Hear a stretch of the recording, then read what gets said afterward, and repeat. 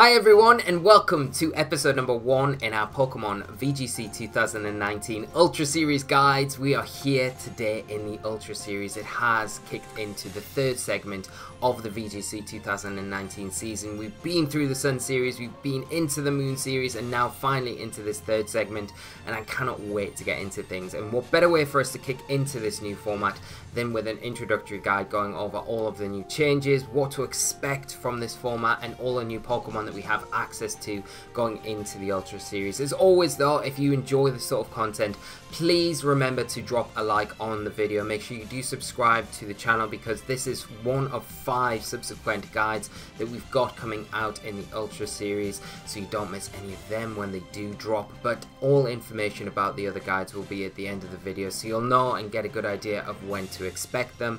And also remember, please leave your comments in the comment section down below. I love hearing from you all, and any comments about the guides, things that you would like to see in future, and just generally what your thoughts are into going into the Ultra Series are something that I'd love to hear from you all. So without further ado, let's get into it. There is a lot to cover in this one, so we'll jump straight over into our guide. So just to give an overview of the Ultra Series, we know from the Moon Series and the Sun Series we have access to all of these powerful restricted Pokemon. The majority of them are going to be on your screen now. There are a few variations from the previous 2 formats that we've been in the 2019 season, but we'll get into those as we go through. As always though, there's no difference going into the Ultra Series. You are going to have access to at least 2 of these Pokemon to be in any one of your 6 Pokemon that you pick for your team. So 2 of these can be put into your team, no more than that though, but you can have 1, although that does maybe put you at a little bit of a disadvantage going into matches. So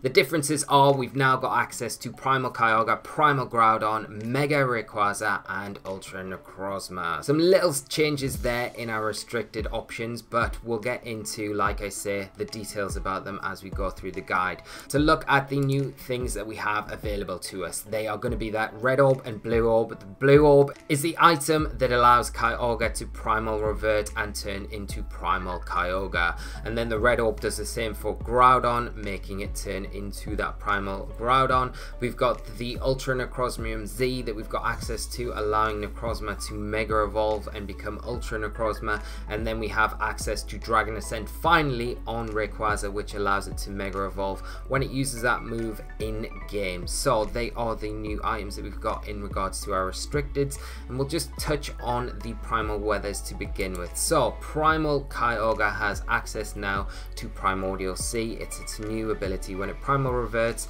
it loses Drizzle and has access to Primordial Sea. Now what Primordial Sea does, it is very similar to Rain, but it is not on a ticker. So to begin with, it doesn't last for 5 turns and then go away. How Primordial Sea acts is as long as Kyogre is on the field, Primordial Sea will stay active until another primal weather is switched in which overwrites it, or until Kyogre is switched out or it faints. So Primordial Sea will always stay active as long as Primal Kyogre is on the field. There are a few things that still affect it, like Cloud9 and Airlock. If there are Pokemon on the field with those abilities, the effects are nullified as long as those Pokemon are active.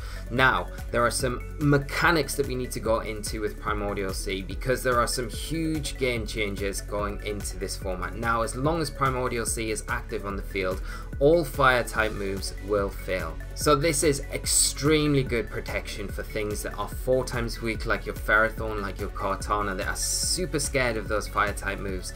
Those fire type moves will fail as long as Primordial Sea is on the field. You're still going to get the bonuses to water type attacks. You're still going to have all the same effects that Swift Swim takes from Drizzle, Dry Skin gets from Drizzle.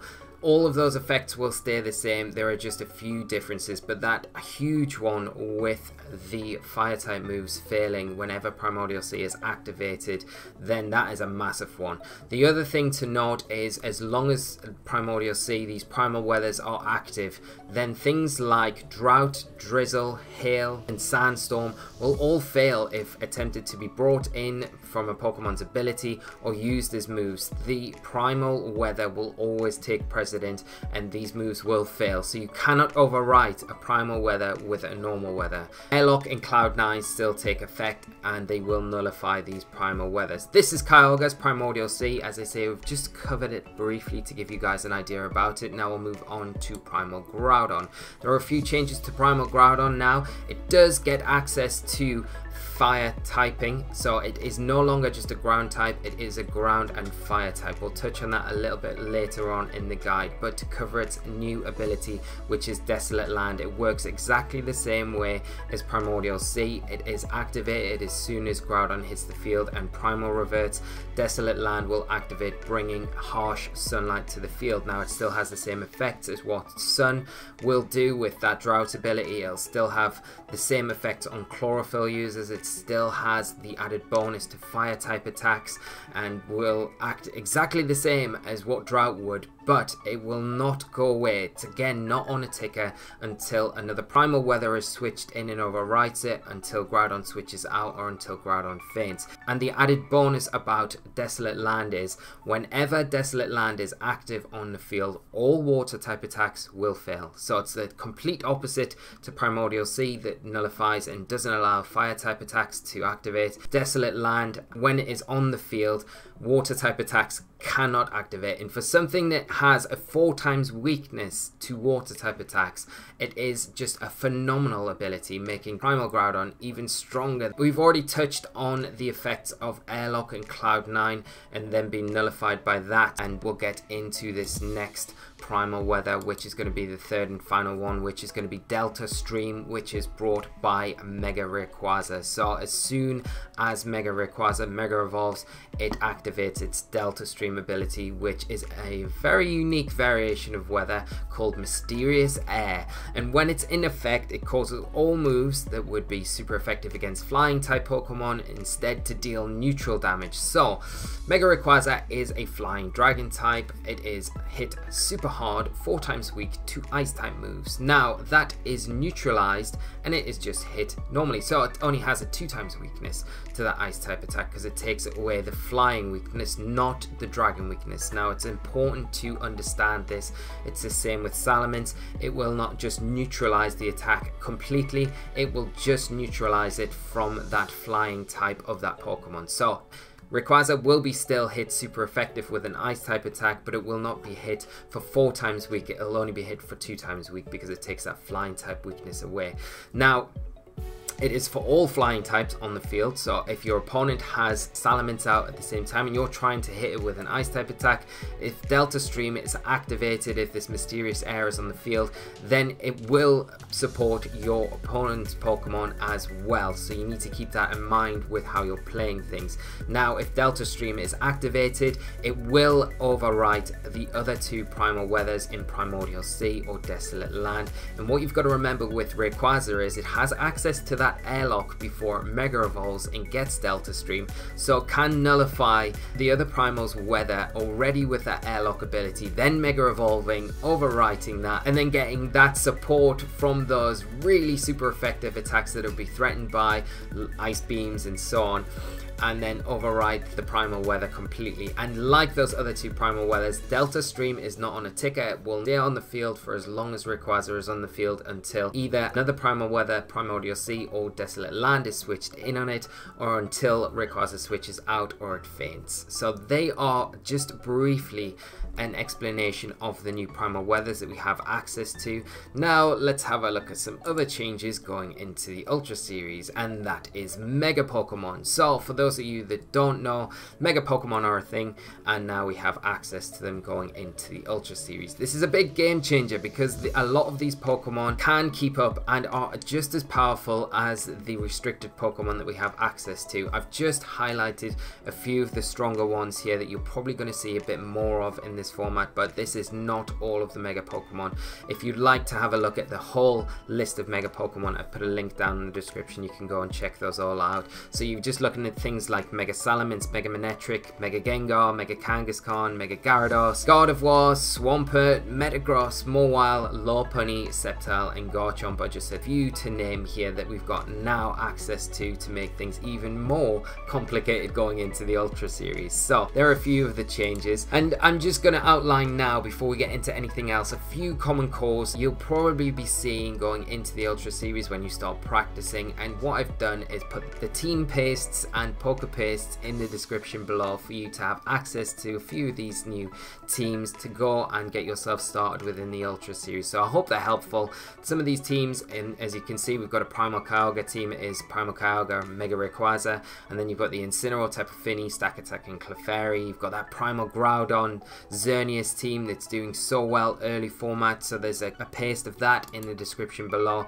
And then we've also got examples of an X-Ray build, which is that Mega Rayquaza, Xerneas, and also an Ultra Necrozma build as well for you guys to try, and just to help you get started within this format. Now, some of the things that you're going to have to be aware of going into the Ultra Series is weather support. Now, we've outlined primarily what the changes are with the Primal Weather, the Desolate Land, Primordial Sea, and the Delta Stream, and these are so important. These are the things that really dictate the format. They dictated the format so heavily in 2016 because they have the ability to shut down so many options for your opponent. Like you can see with Primordial Sea, you can have as many steel types in there as you want, because as long as your Primordial Sea is active, they cannot hit your steel types with those fire type attacks. And the same goes for if you've got Desolate Land active, no water type attacks are going to be able to fire it off from your opponent. So keeping the weather in your control is so important. So there are a few things that you can do within this format to really help you around having that weather control on your side. Pivot support is so important. You're going to have things like Tapu Koko, Mega Manectric, Raichu. They're all your fast Volt Switch users that have access to that pivot support. Get out first and then get your weather back in to make sure you are keeping control of it. Then you're going to have a bit of a slow one we've seen throughout the VGC 2019 format in Incineroar there with that U-turn, and also Landorus Therian as well has access to U-turn as well. And these are just a few options that you can look at to pick and make the most of within your team. Things to be aware of as well when you are playing against them. The other option you're going to have to control weather for yourself and what your opponents are going to try and do is trapping you in and not allowing you to switch out, and making sure that your pivot options are shut down. And one of the new Pokemon that we have available to us in the Ultra Series that's going to be very popular is going to be Mega Gengar. It does have the ability to trap you when it Mega Evolves, as well as Gothitelle. So these are two Pokemon that you can really take advantage of.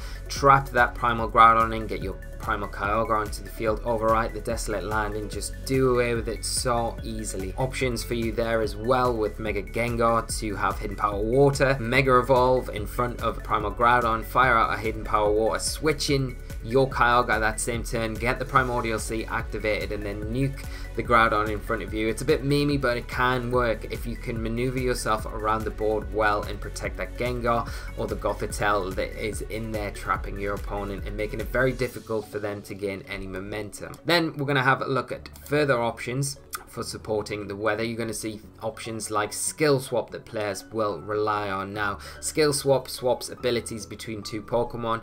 Bronzong's a very common one for this because it's got that Levitate ability, especially against such a big threat like Primal Groudon. It's going to be utilizing Precipice Blades more than anything, being able to protect your big restricted Pokemon by guaranteeing your weather up and then alleviating its weakness or just ability to be hit by any of those ground type attacks is really valuable.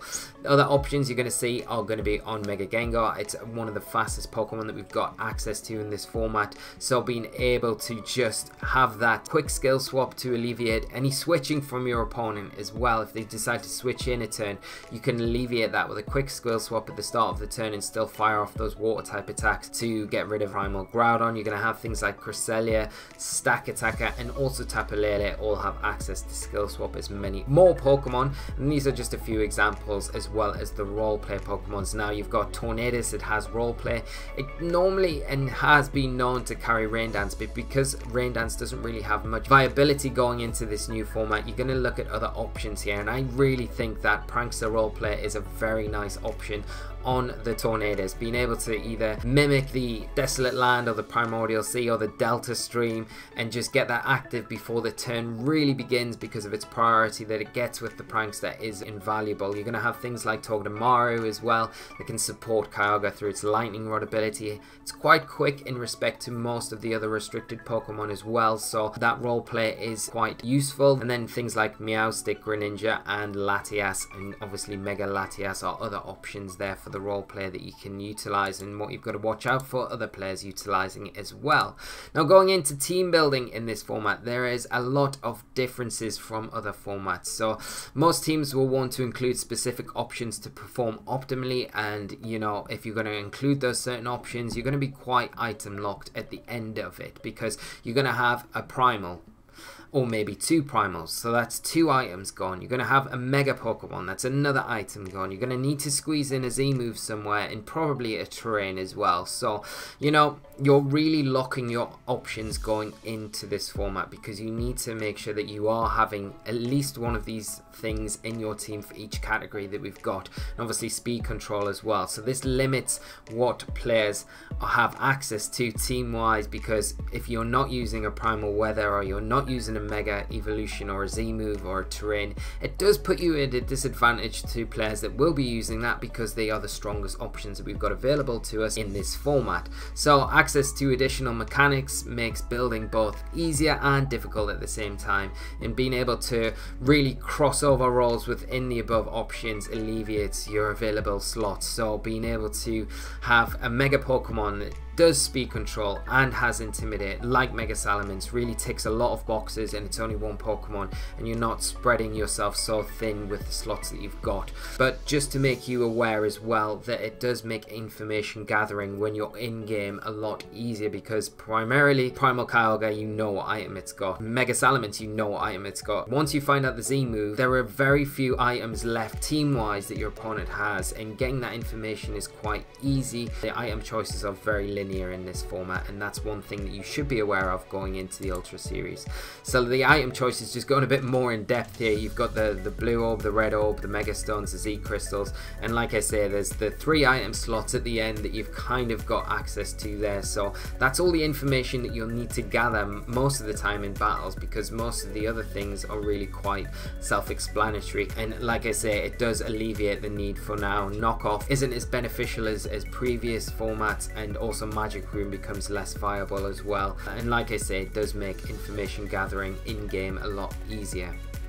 So hopefully that's useful, just going over those for you guys, especially when you're going into team building. The next thing that we're going to have a look at is speed tiers, because this is so important going into the Ultra Series. Now, one of the things that I did mention earlier is that Kyogre and Groudon need to be holding that blue and the red orb. There is no more Scarfed Kyogre for the most part. If it's Primal Kyogre, you know it's not going to be Scarfed, obviously. But because of that, you could get a real good grasp of their speed tiers. You know they're not going to be faster than 156, and they're not going to be slower than 85. So just making sure that you've got a benchmark above and a benchmark below to deal with those threats makes them so easy to deal with, and really making manipulating your speed control and things like that around it much easier than in previous formats. Whereas now you've got Scarfed Kyogre. Is it Scarfed Kyogre? Is it Z Kyogre? It's really hard to guess what the potential Kyogre on the opposite side of the field is going to be doing, and it sometimes will catch you out and you can get really punished for that. But now going into the Ultra Series,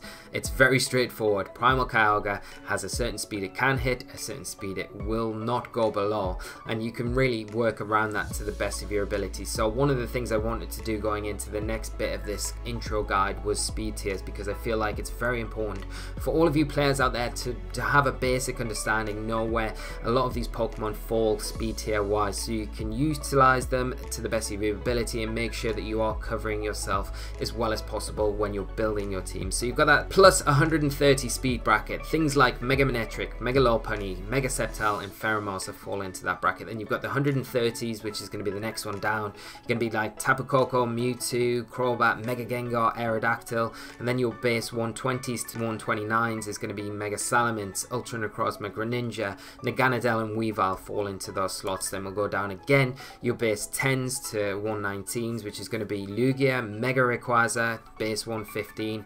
Then Mega Metagross, Raichu, Whimsicott, they all fall within this bracket.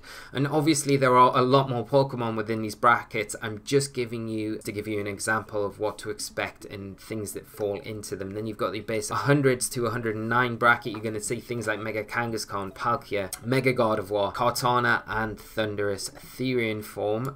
And then going down, you're going to have the next speed bracket, which is your 90. Is going to be one of the more popular brackets in this format, with Primal Kyogre, Primal Groudon falling into this. And then things that are a little bit faster but still falling within this bracket: Lunala, Xerneas, and Yveltal. Then below that, you've got the 80s to 89s, which is Tapu Fini, Zygarde, its complete form, Toxicroak, Cresselia, and a Mega Gyarados. And then below that, we've got the 70 to 79s, which is going to be Duskmane Necrozma, Dawnwings Necrozma, things like Hitmontop, very good support in this format, Smeagol, and the Serena. And then 60s to 69, you're getting a bit slower now, so the Gothitelle, Incineroar, Aegislash, Oranguru, and Clefable. And then even slower than that, you're going to have things in the 50 to 59 bracket, things like Chansey, Alolan Muck, Hariyama, Mega Mawile, and Azumarill. And then everything kind of below that, looking at Amoonguss, Stakataka, Clefairy, very good support, Bronzong, and that Drampa that does have access to Cloud9, so I thought it was worth mentioning just for that. Now, some of the things that you're going to want to take advantage of when team building in this format, because of how linear it really is and how locked you are with certain options. You're not locked within options, but you are locked within certain things that you need to include in your team, or you will be at a disadvantage, like I say, like a Primal, like a Mega, like a Z-move. You need to have those options in your team, and they do take slots up on that 6-team layout that you've got. So things to support those are going to be Tailwind. Speed control is so important within this format. Tailwind is going to be very good, something that you can utilize, and the Pokemon that can offer that are going to be things like Tornadus, Salamence, Crobat, Lunala, and Yveltal. Very good options to offer Tailwind support. You're going to have terrains as well. We all know about terrain since the Tapu's got introduced in the Sun and Moon series. Having a terrain can really benefit from the effects that they can help support your team with, things like Tapu Koko, Tapu Lele, Tapu Fini, and Tapu Bulu. And then we can look at other options. You're going to need Intimidate somewhere along the line to help reduce the attack damage on things like Primal Groudon. It's going to be a big threat in this format. Salamence, Manectric, Hitmontop, Incineroar, and Landorus Therian all have access to those. And another really important mechanic that you're going to really want to try and squeeze in there if you can is redirection. Things like Amoonguss with Rage Powder, Follow Me with Clefairy, Togekiss, Rage Powder again with that Volcarona, and then Smeagol sneaking in on the end there with that Follow Me that it has access to, or Rage Powder, but it's generally a good idea to go for the Follow Me on that one. Fake Out's going to be something else that you want to take advantage of going into this format, and options that you've got there are going to be things like Hitmontop. It's got access to Helping Hand, Wide Guard, Feint, a flurry of support options there. Incineroar, we all know about, the king of the VGC 19 series, and then Smeagol, Raichu, and Togedemaru, all things that will be very useful in this format, and all have access to Fake Out as well. Trick Room's going to be something else. It's going to be the flip side of your Tailwind users, and something that players are going to jump on and take full advantage of going into the Ultra series. Things that can really benefit and set Trick Room up pretty easily because of their bulk and just general usability within this format are going to be things like Bronzong. I do expect Cresselia to make a big comeback in this format with its just ability to Trick Room, skill swap, ally switch, and lots of things that it can take advantage of going in and supporting those primal evolutions. You're going to have Stack Attacker as well, Duskmane Necrozma, and Dawnwings Necrozma that do have access to Mega Evolving into Ultra Necrozma, as well as that Trick Room support that they can bring to a team. So beating the primals, that's going to be primary target going into this series. You're going to have things like Tapu Koko now that was once so scared of things like Scarf Kyogre, running things like a Sash or a Assault Vest just to get around it. Doesn't need to worry about that anymore because it naturally outspeeds Kyogre. It has access to its Z move, and with the electric terrain it's going to be able to get rid of Kyogre pretty easily. You've got to watch out for things like Mega Manectric, Togedemaru that carry that lightning rod ability, but for the most part, if you can deal with them, Tapu Koko is going to have a great time against something like Primal Kyogre. Obviously as well, having no threat from the Scarfed variants, Kartana is going to have a great time against Primal Kyogre now, naturally outspeeding it, threatening it with those super effective grass attacks, and an Assault Vest on there can really help against any Intimidate support that your opponent's got to kind of lower the attack stat of Kartana to really miss out on that one-hit kill with Leaf Blade. So you have to generally take some sort of water type attack in return, then you can get around that with an Assault Vest and deal with Kyogre pretty handily. Ludicolo is going to be something that deals with Primal Kyogre still as well as it does regular Kyogre. It has access to that Swift Swim ability as long as the Primordial Sea is on the field and active. That Swift Swim will be giving Ludicolo its double speed. Its grass attack type attacks will be hitting for super effective damage, and it resists all those water type attacks that Primal Kyogre can throw back at it. And another Pokemon just to tag on the end there is going to be Little old Ferrothorn. It's so bulky, it just takes those water type attacks even full power in rain pretty comfortably. And if you are going down a Trick Room route with Kyogre, you have to be very careful for Ferrothorn because it will underspeed you and can hit you for very, very strong damage with those power whips. So that's Primal Kyogre. Primal Groudon, we're going to look at Mega Salamence is a great check to Primal Groudon. Now it does, like I said earlier in this guide, get access to that fire typing. It is now a ground fire type. It has Desolate Land ability, but it still has to be very careful about some of the opposing threats in this format.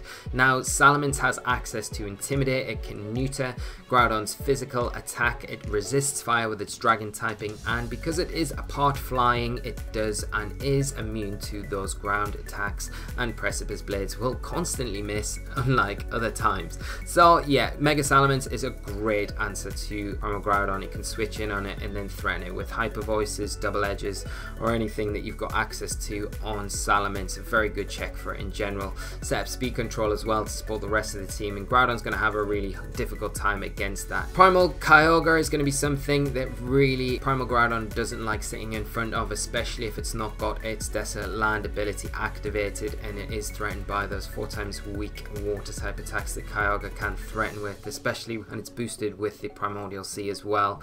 Opposing Groudons, Primal Groudons, are something that Primal Groudon has to be a little bit cautious of, because now with that fire typing it does have a ground weakness, so opposing Groudon will threaten it, and special and physical variants can threaten it in both ways. So if you're relying on Intimidate to help support against a potential physical Groudon, you've got to be careful not to get caught out by a special variant, because Groudon does now have access to a lot higher special attack as well, and players will tend to jump on that, so that's something just to keep in mind. And one thing I will just mention now is I might be skipping over a lot of details within these guides, but one of the things I want to make you aware of that I'm doing separate guides for each of these Pokemon, so we'll be going way more in depth with these. This is just to give you an introduction and get you just the basics down before we go into the other guides. Mega Rayquaza is going to be another Pokemon that really gives Primal Groudon a really difficult time. If you haven't got access to a rock type attacks to at least hit it for decent damage, as long as that Delta Stream is active on the field, it's going to be taking resisted damage from those attacks, and it has that ground immunity, it has that dragon typing to resist the fire type attacks, and it also disrupts the weather with both its airlock ability and its Delta Stream ability, just giving even Kyogre amazing support against this Pokemon. So things that Groudon needs to have support around and to watch out for when it is in battle. Next on the list is going to be Mega Rayquaza. So what are the things that really check that?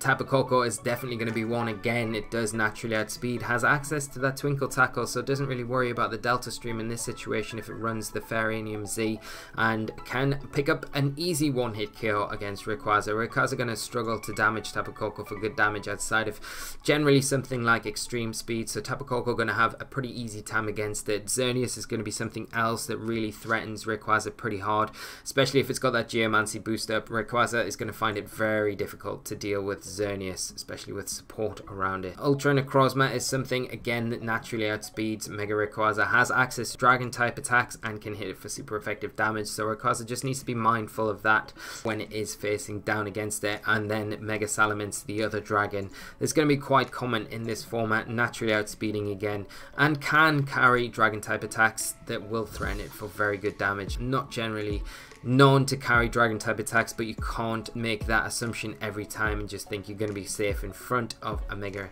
Salamence, when sometimes they might have a stray Dragon Pulse or Draco Meteor hero there, and that will really catch you out and do a lot of damage, like I say. And also the Intimidate there will really hinder Mega Rayquaza's ability to perform like you want it.